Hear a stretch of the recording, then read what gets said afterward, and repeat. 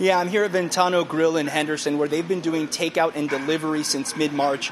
On Saturday, they'll be able to open up their dining rooms under strict social distancing requirements. Here are some of the requirements Governor Sisolak laid out earlier this afternoon. First, people who work in a restaurant must wear face coverings, and customers are being encouraged to wear face coverings. Obviously, when they're eating, that's not going to happen, but when it's practical, if you're waiting for a table, if you're going to go to the bathroom, or if you're waiting for the check, those face coverings should go back on.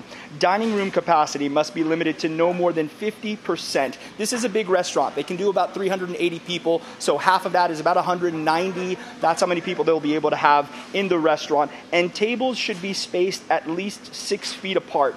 Customers must wait outside if they're waiting for a table, and bars, buffets, and self-service food stations must remain closed. Moments ago, we spoke to the owner here at Ventano. He told me he is already putting in calls to his employees to come back to work tomorrow so they can set up for Saturday.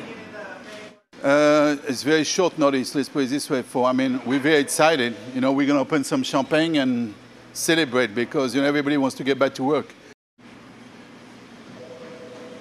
And bars that serve food can open up to serve food, but the bar area has to be closed. The governor is also encouraging restaurants to continue doing takeout and delivery. Coming up at 6 o'clock, I'm going to walk you through some of the changes that are happening here at Ventano Grill and likely at thousands of other restaurants across the valley. That's coming up at 6 o'clock. For now, I'm Enzo Marino, Fox 5 News, local Las Vegas.